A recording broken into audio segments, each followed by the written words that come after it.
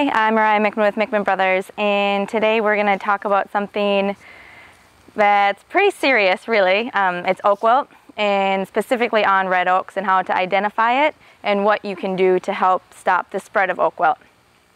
So in my hand here, I have a red oak leaf that's fallen from the canopy of an infected tree, and behind me there's actually two infected trees that have a pretty serious infection that the trees won't come back. They're dead, and unfortunately the homeowners will have to remove them.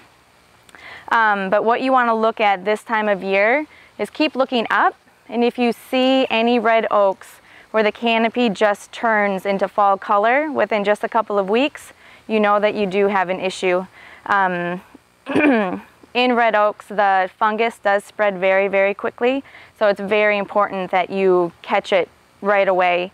And you can actually stop the spread of oak wilt by treating neighboring red oak trees. You can either do it via an injection, where I inject a fungicide directly into the tree, or you can also do a vibratory plow trench.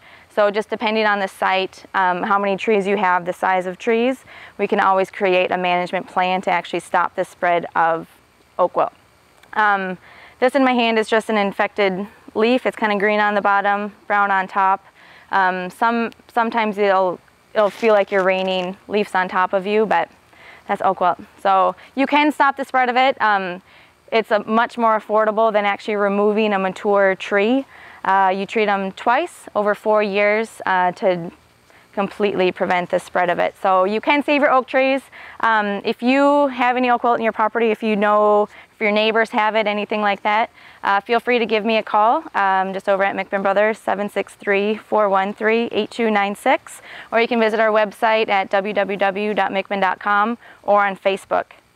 You can find us on there. Also, Google oak wilt. You can read all about it, and you can see really good pictures as well. So I hope you have a good day. I hope you don't find any oak wilt, but if you do, you can actually stop it. So give us a call. We can give you more information. Thanks. See ya.